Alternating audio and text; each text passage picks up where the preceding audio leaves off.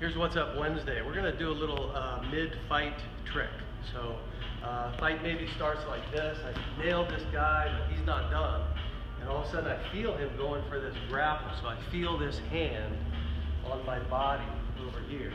If I just take my right arm and shoot that down through here and grab my knee, I can put him in this shoulder dislocation. Even if he gets that hand out of there, I'm in a good spot and he's not.